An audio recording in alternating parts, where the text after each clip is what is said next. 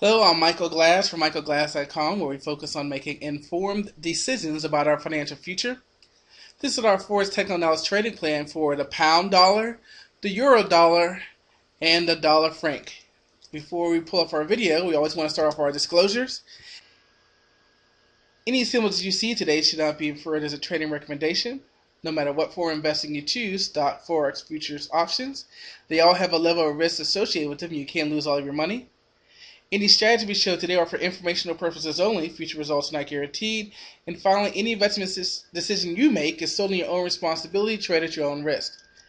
As we said, this is our forex technical analysis trading plan for the pound dollar, the euro dollar, and the dollar franc. In each video, we look at the prior session's price action to come up with key support and resistance price levels. We'll review the gold chart to come up with leading sentiment. We'll try to create a low volatility and inside bar watch list, and we have an education spotlight at the end. Please send your feedback and comments to contact@dmbfx.com, and let's head to the charts. Okay, as always, we start off with our gold daily chart, and we can see that our consolidation continues, and we can see that even though we're hitting our downtrend line here, we can see, as we talked about yesterday, our wicks here at 1676. So they are holding up. 20 moving average is holding up. And again, you can see the wicks here. See where we are. Possibly a rising 3 pattern here. We'll have to see if we get a breakup. But overall, we may see a breakout to the upside if we can continue to move up. But again, remember, we still have our 20 moving average here. Or maybe we'll come back into our range down to the lower side. We'll have to wait and see. Looking at our 1 hour time frame, we can see that consolidation. We can see the acceleration trying to keep us from dropping below 1650. But overall, price continues to move sideways. Slowly, I mean, look at that. Slowly we trudge along. Slowly we trudge along. And so we'll have to see if the next move will, in fact, be up. Here we are with the euro dollar. What's good is we broke the 20 moving average and we put in a doji, so there's a potential now to make a run up here to the 50. That's a big move there, so I'm not saying that's guaranteeing going to happen, but there is a potential. When we look at this, we see that we are in a sell zone. We're above our long-term moving average. And the euro, the euro is in control. So as long as the euro is in control, we will see this continue to stay up here. The euro is trending higher, while the dollar is basically going from side to side. The buyers did take control from when we talked about it last night, but the sellers have now taken control while we're in neutral zone. So this suggests that we may go sideways as the dollar is moving up here. We get a little parallel action. We'll see price kind of stay parallel, go sideways until we can start to see divergence on our who's in control.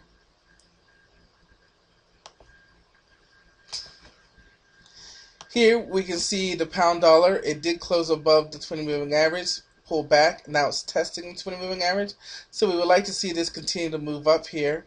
We're still in our larger term range though, so we're still kind of going sideways.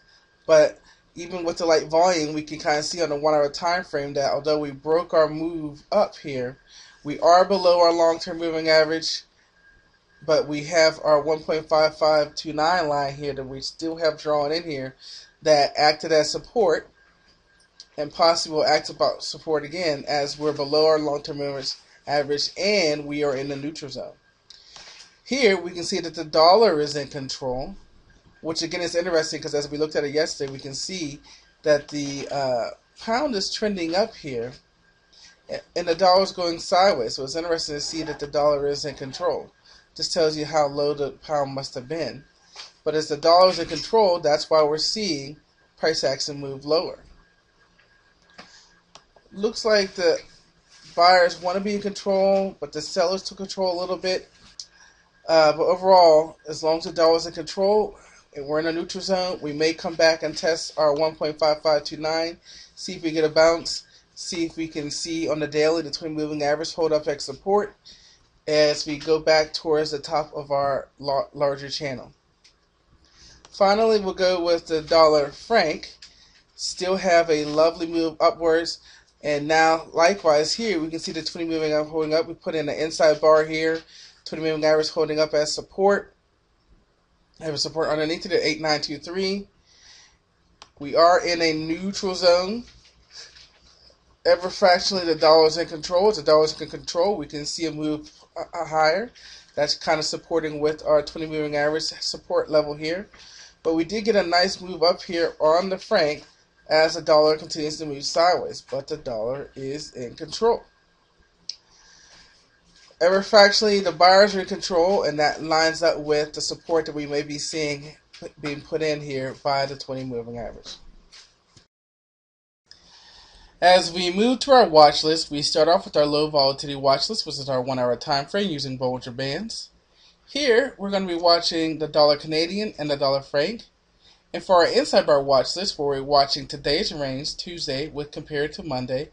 And we have the mother load. We've got them all. The dollar Canadian, the dollar franc, the dollar yen, the pound dollar, the euro dollar, the Aussie dollar, the euro yen, and the pound yen. So we had a plethora of inside bars. So it'll be interesting to see if we get breakouts in the rest of the trend. We had a lot of pairs move upwards, and now the market breathed to digest what they saw.